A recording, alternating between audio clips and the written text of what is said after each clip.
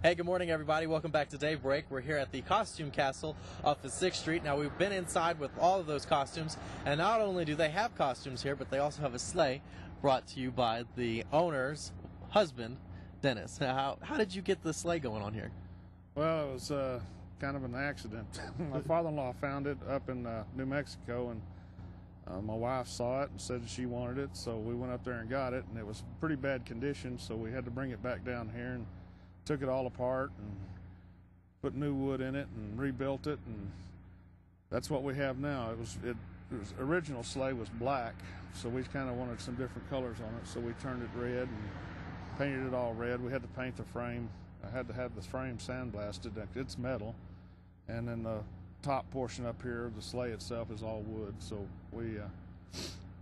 Well, it looks really nice. And what do you use the sleigh for? Well, we use it for displays, and we've used it. The sheriff's office used it to pull Santa into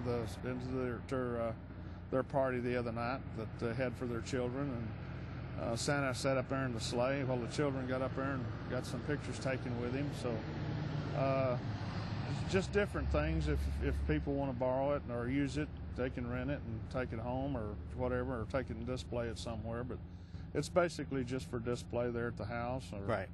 Whatever we decide to use it for. And it's on wheels, so that way it's mobile. Oh yeah, it's on wheels. It's mobile. We actually pulled it around Sunday night around the neighborhood with all the kids and the grandkids in it, singing songs and having a good time. Well, we've had a great time here at the Costume Castle, so be sure, if you want to have Wake Up with Jacob, if you want to wake up with me, be sure to find me on Facebook, because I'll come out to your event or I'll come out to your business. So be sure to come on out here, and I'll be happy to come out to your place of work.